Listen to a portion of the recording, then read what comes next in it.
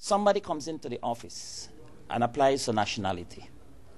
They bring in a file. The file is checked. In this case, Ms. Pacheco is the counter supervisor of the day. She gives a receipt that says, I have received your application, and lists on it all the documentation that you brought in. That file then is then passed to the senior supervisor, who in that particular case was Mr. Wade. It sits there. A date for vetting is established. A date for interview of the person is established. The file is then sent to the special branch for that sort of vetting.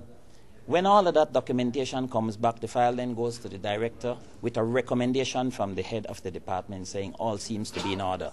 The director then does her final scrutiny. Clearly, she doesn't go out to do the investigation, but she has to trust her officers. Then that is then sent to the minister with a copy of a certificate for his signature, if he agrees, because the final decision is his. The file is then returned back to the department. A date is set up for swearing in, and all of you are familiar with that fanfare.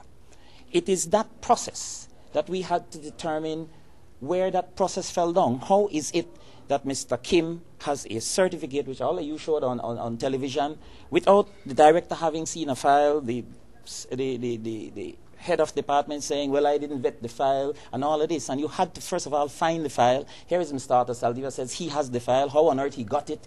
All of that takes time. Because when you're talking to people, say, well, Ms. Pacheco says, well, I received the file. That is all I did. And I put it on his desk. And how it moves from his desk, and who moves it, and how it gets to the minister, and all of that needs to be determined before. And that is why that took as long as it did and was not as easy as the passport one. So I don't understand that, because the investigative report clearly states that no documents were presented. That is what has come out in investigation. So there was nothing placed on the file of on the desk of Mr. Wade, because the minister said, as is stated in the report, that he didn't bring the supporting documents, but he would bring them at a later date, and he never did.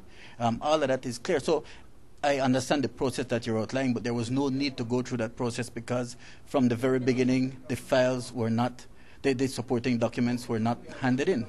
And where you got that information from? From off the report. Which report? The report, which was, I think it was dated October 4th. Which report is that? I could give you a copy. No. No, I'm going by the protocols. And let me repeat for you categorically. Ms. Pacheco received a file. Okay? File was placed on Mr. Wade's desk. Not fully completed, placed on Mr. Wade's desk. That's a fact. That's not fiction. And from there, somehow the minister got a certificate to sign. That's fact. That's not fiction. So whatever report you read, please.